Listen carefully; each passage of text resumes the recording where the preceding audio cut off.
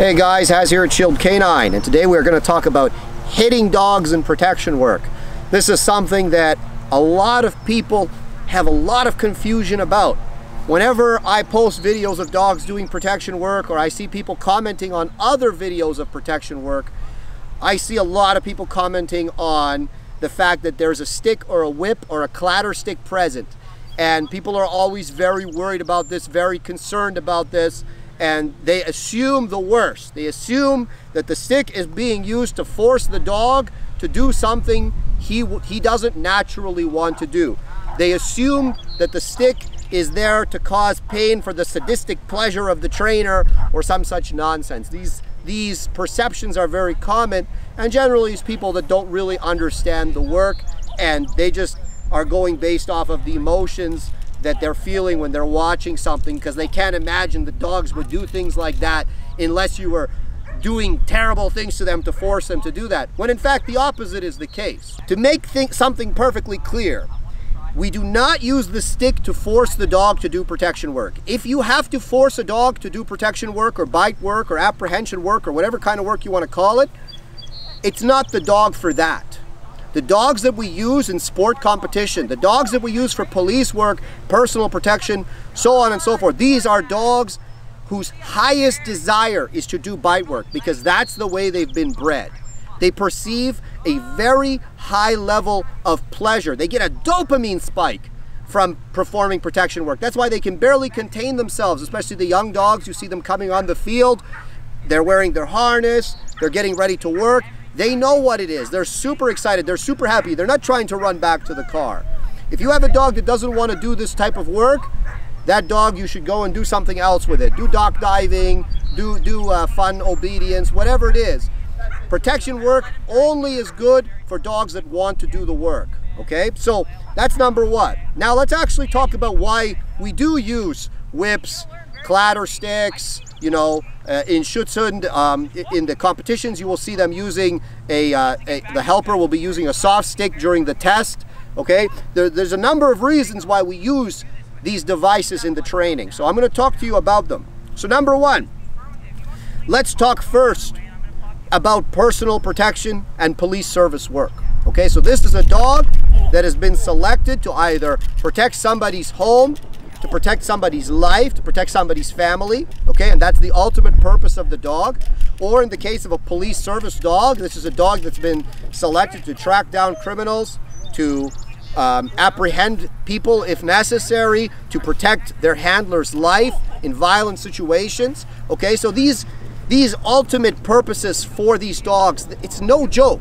These are things that are very serious, and if you don't train the dog properly, if you don't prepare the dog properly, you're setting that dog up to fail. And in my opinion, that is the abuse.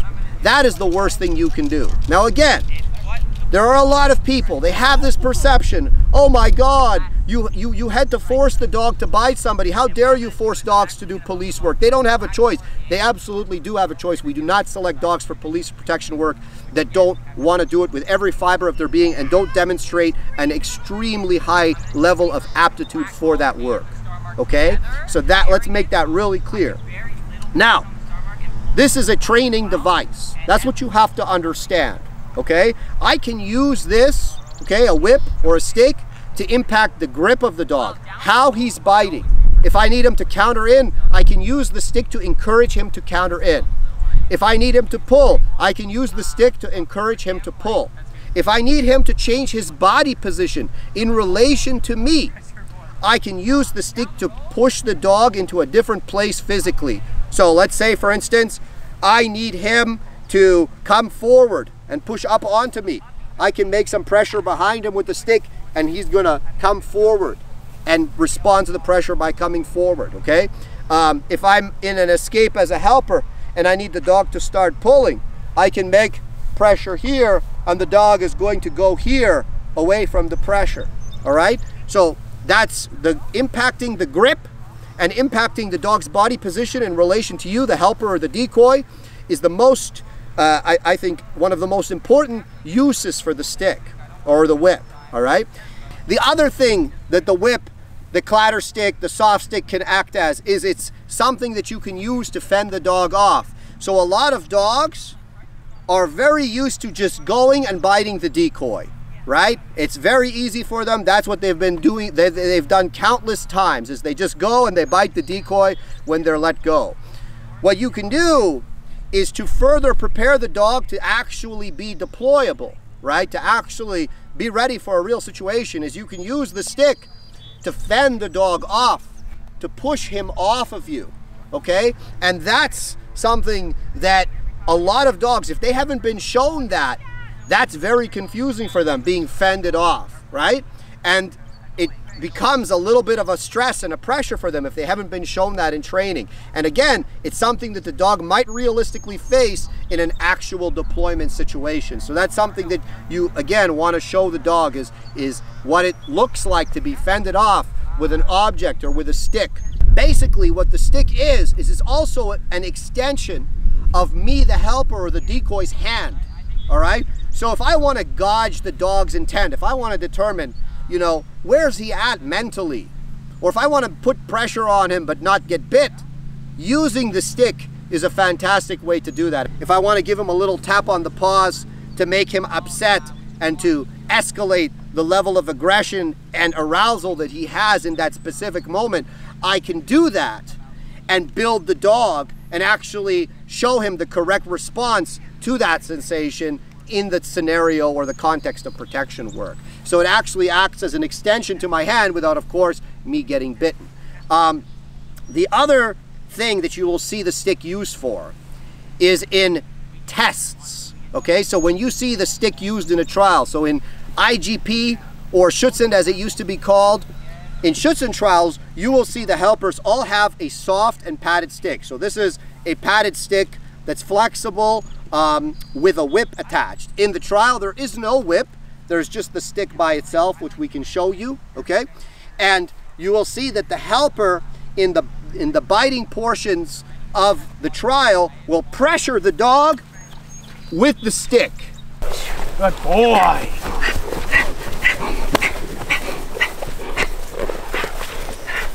So what we're looking for when we drive the dog is that the grip doesn't change when we're making the stick pressure, and when we make contact, that the eyes and that the grip remains steady. And I can calm him too. Good. I can stimulate pulling, right? By making some pressure forward on the dog, I can get him back up off my body. The stick is a very important part of the pressure phase in Schutzhund, or IGP as it is now known. We want to see a dog that can handle the stick pressure. That's just me waving the stick, making no physical contact with the dog, okay? And I'm judging the grip, I'm judging the body position, the head, the eyes, the ears. All these things tell you a little something about the kind of dog you're dealing with, the character of the dog. And then when you make the physical contact, okay, as you saw there, again, it's not something that's going to injure the dog. It is physically uncomfortable. My thigh smarts somewhat right now, but it's an important part of the selection process for quality breeding stock. Even if we're not going to breed that dog, we should know about him.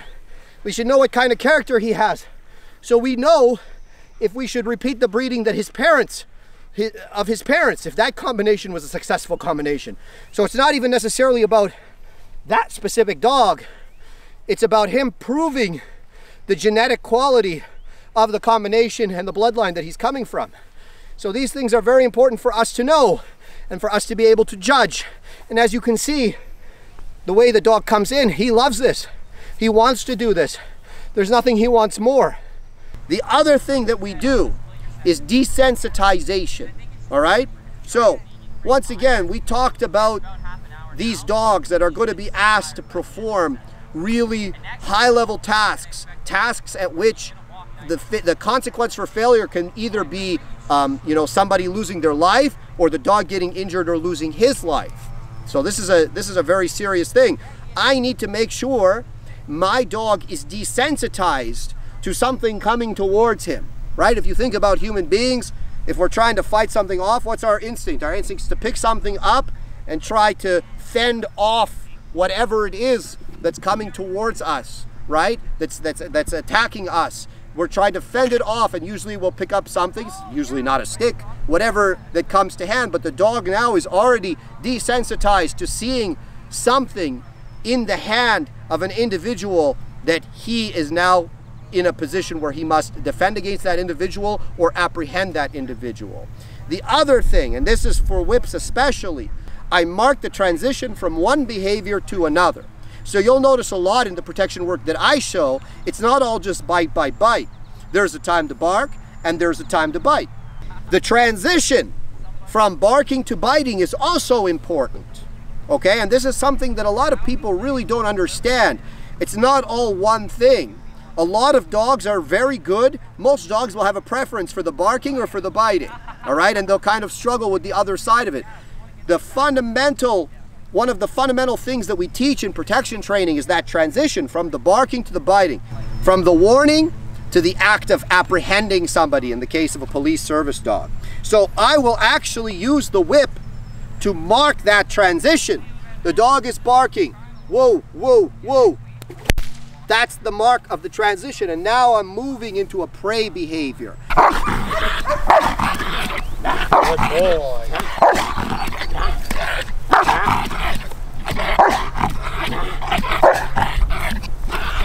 Hi! Good boy.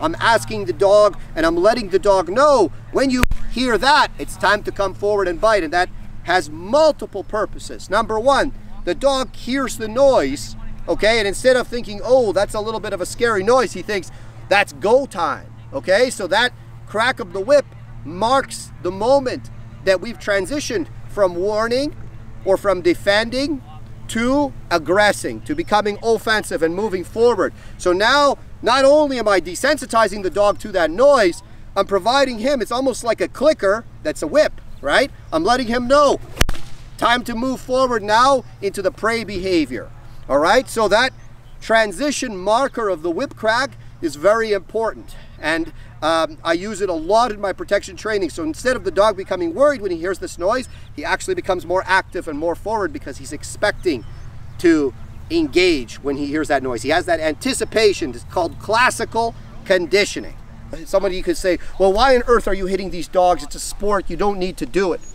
Well, the reason why we do it is because the sport, all these biting sports that you see with the dogs, whether it's French ring, whether it's IGP, these biting sports are where the breeding dogs, for the actual working dogs, the actual dogs that you see in service, both with the military, with police departments, bite sports are where most of these dogs come from. It's where the gene pool for most of these dogs come from. And those competitions are where we establish the ranking of that dog for breeding. Not maybe an actual ranking, but people, the breeders, go to these competitions, participate in these competitions, and this is where you can go to show the quality of your dog and your training, but also the quality of your dog. Okay, so that drive is really important. It's kind of hard to hide a dog that has stick issues, no matter what training you're doing, in that drive. It's really important to see how the dog reacts to the pressure of that drive. Again, not because we're mean, but because we need to ensure that when we're selecting dogs for breeding, the next generation of working dogs, we're selecting candidates that are only the best genetic products to pass on those genes that are going to be tomorrow's police dog, tomorrow's special forces dog, so on and so forth. So the sports, the bite sports, are an essential part of husbanding that gene pool, maintaining that gene pool, and ensuring that we're only using dogs in our breeding programs that are of superior working quality and not watering down a breed that has a very specific set of purposes. So again, the test in bite sports, whether it's ring sport, Mondio, French ring, IGP, PSA, KNPV. In KNPV, there's a reed stick, and as the dog comes in, the reed stick is broken across the dog on a long attack, okay? And we can argue how effective these tests are, but the fact remains, I've caught a lot of dogs. I've done a lot of bite work, and even the dogs that for 3 years, you know, have seen the stick. Since they were puppies, they've seen the stick. Me as a helper, and as somebody who knows what they're looking at can watch that dog being worked in a trial by a decoy, and they can say, that dog has some stick issues. He has some avoidance issues. Maybe not a good dog for breeding. Maybe a perfectly fine dog to have as a pet or as a competition dog, but this is not a dog that has the genetics that we're looking for to perform the breeding that we're after. Okay, so I hope that makes sense. The last thing is testing the deployability of a dog. If I'm preparing a dog for a situation where I know that dog is actually quite possibly going to be in a position where he has to protect somebody. Lastly, let's talk about deployability, okay? Because deployability is really important, and we kind of already alluded to it. If there's a very real possibility that dog is going to be in a position where he has to deal with somebody who's an active threat to his handler, or a dangerous criminal, for instance, that needs to be apprehended, that may fight the dog. And there's multiple videos of this, if you don't believe me, of somebody who, you know, whether they're high on drugs or whether they're just a very violent person that really wants to commit harm and damage, right? Where an individual has a police dog sent on them, or has a security dog or protection dog sent on them, and they fight the dog. If I haven't prepared the dog for that scenario, I'm going to be remiss, and I'm not doing that dog any favors, right? It's just like if you're preparing somebody to fight in mixed martial arts, or you're giving somebody self-defense classes. These pursuits are not without physical discomfort. They're not without mental and physical adversity, okay?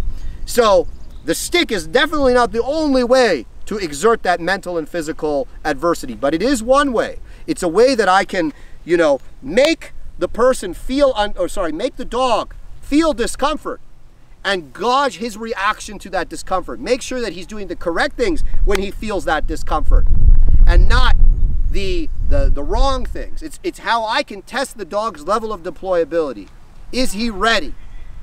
Is he going to be a good partner for somebody in that specific task, whatever it is, right? So any program that purports to create dogs for protection work or for police service work that doesn't expose those dogs to mental and physical adversity, and yes, the stick can be part of it, right?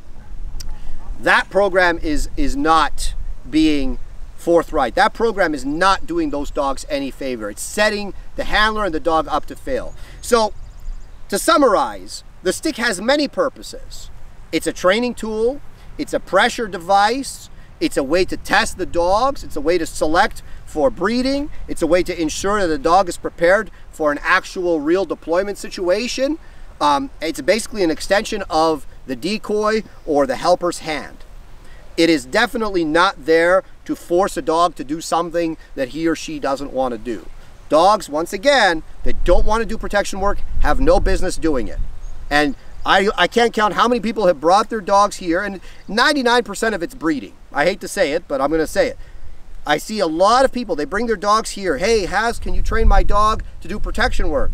And the dog, listen, I look at the dog and I know the dog was not bred for that work. The dog was either from lines just bred to be nice family pets, or, you know, they're from no particular breeding, you know, in any capacity. And I look at the dog and I'm like, yeah, okay, you know, probably he's not going to do it. And I do some little tests. I don't beat the dog or anything like this, of course. I do some little tests and I see, yeah, it's not in his heart. He doesn't want to do this. This is making him really uncomfortable. And I say, you know, I don't think that this is for your dog. Let's find something that your dog likes to do. Or maybe try something else with your dog, because I don't think this particular task is up your dog's alley. All right? We definitely don't want to be doing any kind of bite work or protection work with dogs that don't want to do it.